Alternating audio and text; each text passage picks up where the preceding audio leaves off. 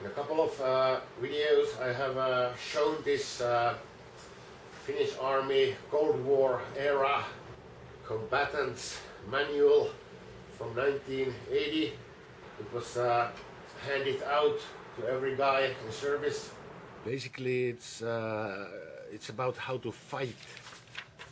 You are not a warrior, you are a brawler. The enemy may live for a tactical victory, but you live to piss on his grave. There's a difference, it's all about focus. It says do not run away from the enemy, it will only get you killed. Every guy's Audie Murphy. A lot of it is what kind of gear and weapons are at your disposal and how to use them, etc.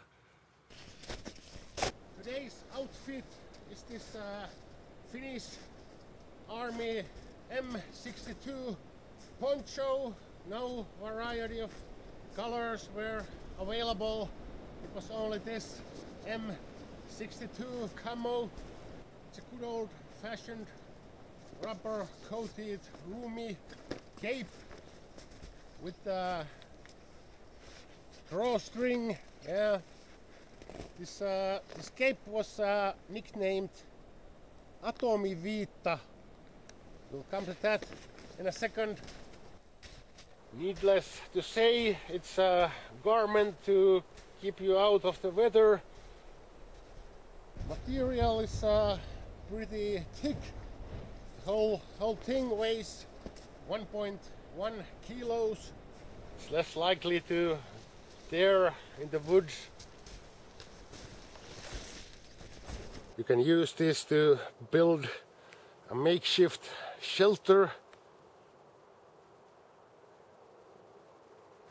There are grommets in the corners, in all four corners, and snap fasteners to make it fit when you are wearing it. And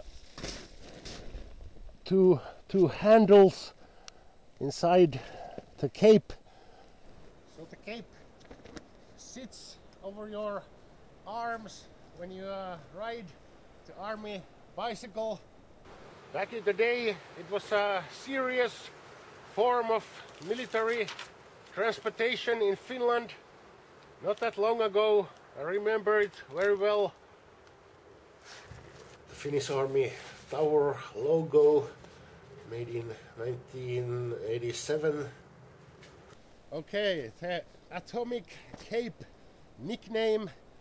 When the enemy realize they start losing, they may deploy tactical nukes. If you survive the initial blast, don't start running. A nuclear attack is survivable if you immediately shield yourself from the lethal radiation that follows the detonation. If there's no basement to hunker down, your shelter is your greatcoat. And this poncho and gas mask. I have no gas mask with me. All this was based on American nuclear fallout studies. So most lives will be saved in the first 60 minutes through sheltering in place. After 7 hours, the radiation level will be down to 1/10. Then it's time to dust the fallout off with the spruce boughs or whatever, and be ready for counter attack. The enemy will never expect it. So Brits, it's useless to try using your trident as a Brexit negotiating tool. Your PM Theresa May knows about this cape. Thanks for watching. I'll be coming at you with something different later. Until 10, see you.